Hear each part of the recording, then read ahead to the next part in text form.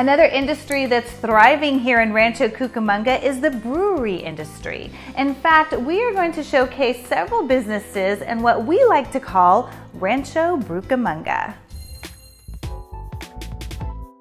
All right, so our first stop brings us to the Hamilton Family Brewery, and I'm here with Sage, who's the tasting room manager.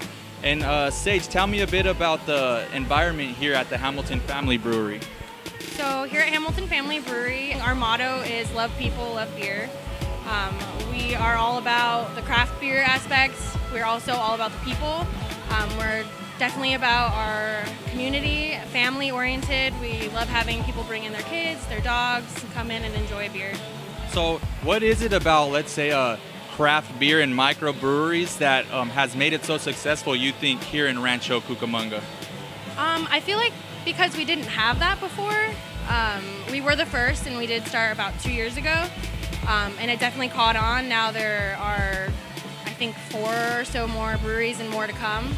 So I think it's just new and exciting and something that Rancho didn't have before. All right, I'm here with Sergio, and he's a aficionado, I would say, of local breweries. Is that true? Local breweries, craft breweries, yeah. And what brings you to the Hamilton Family Brewery? The Double Mango IPA. I saw it on Yelp, so I had to come and check it out.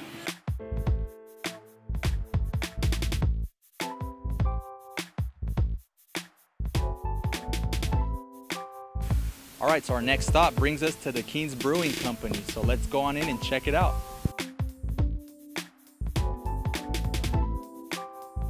We're here with Jeremiah and Dee. They're the owners of the Keen's Brewing Company. So tell me, guys, what's up with the Keen's Brewing Company? Why'd you guys get started here in Rancho Cucamonga? Well, we actually were going to start in another city, and they weren't as welcoming as Rancho Cucamonga was, being that there was a few breweries already open. So that's what made us come to Rancho. I believe it's the popularity of craft itself, you know, the beer in general. You know, there's different beers coming to this area, different beers that have already been here. You have sour beers coming. Our thing is East Coast juice bombs. So, I mean, everybody has their own particular style, and all of them together, you know, make what it is, the scene here in Rancho Cucamonga. What's the juice bomb? Tell me about that. It's a East Coast style, not as bitter, not as dry. I mean, you're not thirsty after you drink it. It's real refreshing. That is actually the most popular beer. Yeah. Tell me about the ambient here. What's it like here at Keen's Brewing Company? Well, we like it to be, first and foremost, a place where you come with your family, with your kids, hang out, have dinner, grab a beer, you know, play a board game, bring your dog. You know, it's definitely a family environment.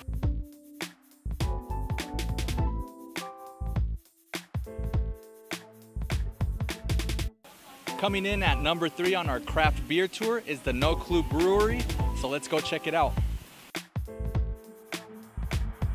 Okay, so we're here with Heather. She's the tasting room lead.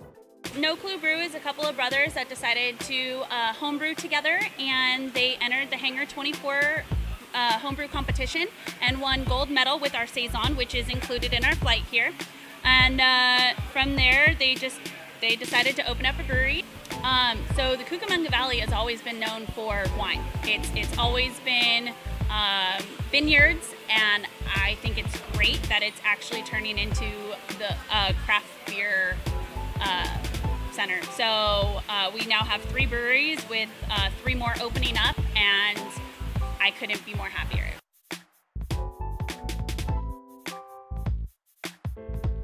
In all, the city has approved the permits for 7 breweries, making Rancho Cucamonga one of San Bernardino County's cities with the most breweries.